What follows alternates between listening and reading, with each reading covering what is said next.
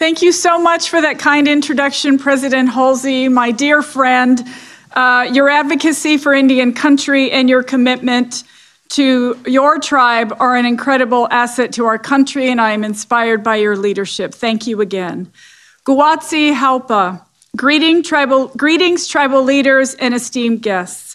I'm honored to be here with you and with my colleagues and friends to welcome you all to the Biden-Harris administration's first White House Tribal Nations Summit. I'm sorry that we cannot be together in person, but I welcome the chance to speak with you today virtually. I pray that you and your communities are safe as we continue to weather this pandemic.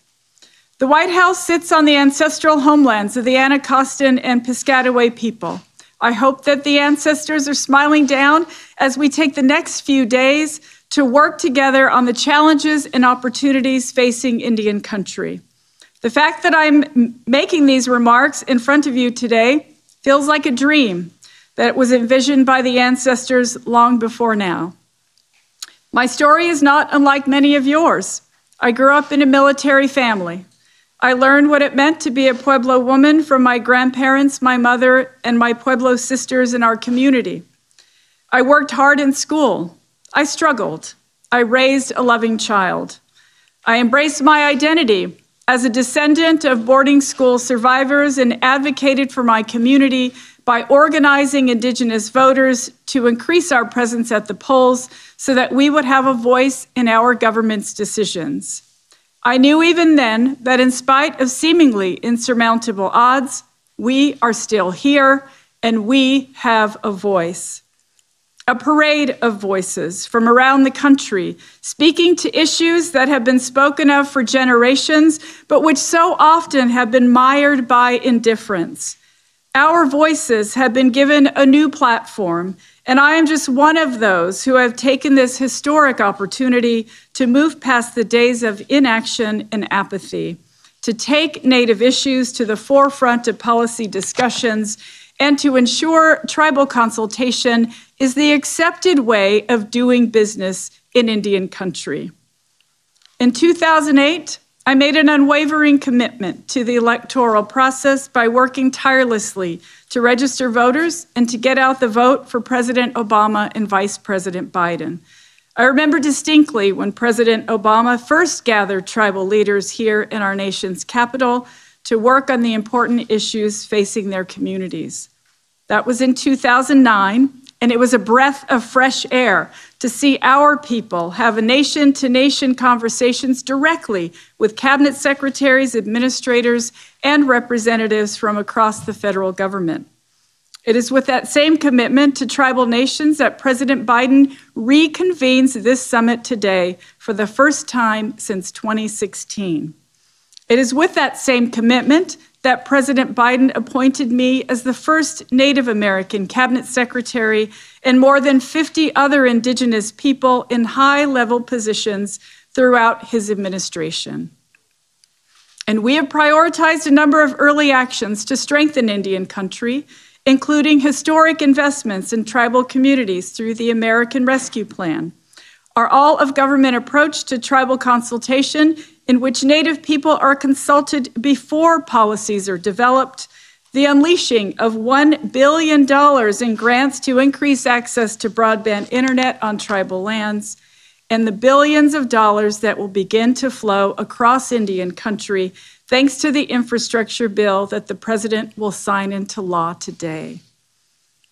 This commitment also drives the work we do at the Department of the Interior, whether it's restoring tribal homelands and empowering tribes to make decisions for their communities, or putting the power of the federal government behind the work to address the missing and murdered Indigenous peoples crisis and the intensive process we are undertaking to heal from the terrible impacts that boarding schools have had on our communities. These things are possible because Joe Biden is our president. The last time I stood with the president, he permanently protected Bears Ears National Monument, and I can't tell you what that meant to me. I don't have to because I know from so many of you that it meant the same. President Biden came into office at a pivotal moment for our country. It was a moment in which a global pandemic, the economic uncertainty that stemmed from that public health emergency, the climate crisis, and the impacts of historic marginalization and racial injustice were all at our doorstep. This administration understood that all of these challenges are intertwined and must be addressed head-on. We also understand that we cannot address these challenges unless we partner with and honor our nation-to-nation relationship with tribes. You all are the keepers of our traditions, the defenders of our resources, and visionaries for our future. You and your communities harness Indigenous knowledge that we need to help guide our government and our environment, not just across budget years, but across generations. This administration understands that tribal leaders know your communities best and that the right solutions are created when tribes consistently have a seat at the table. This week will be the continuation of those important discussions. My colleagues and I have much progress to share, as well as announcements about the path ahead. But most importantly, we are here to listen and to learn. You are here to share the hopes, dreams, challenges, needs, and goals of each of your communities so that our solutions reflect your input. Throughout this summit, we will host a series of panels across a broad range of topics that impact Indigenous communities, including combating COVID-19, Native American education in Native languages, public safety and justice, climate change impacts and solutions, tribal treaty rights and sacred lands, economic and workforce development and infrastructure, housing, and energy. It is my hope that we all can use this opportunity to learn from each other, expand our knowledge, and build an even stronger foundation for the future. That foundation will be made up of the trust we build together, the relationships we nurture, and the commitments to ensuring that our communities have a bright future for generations to come. Each year, this summit will serve as a milestone to measure progress, course correct where needed, and reconnect.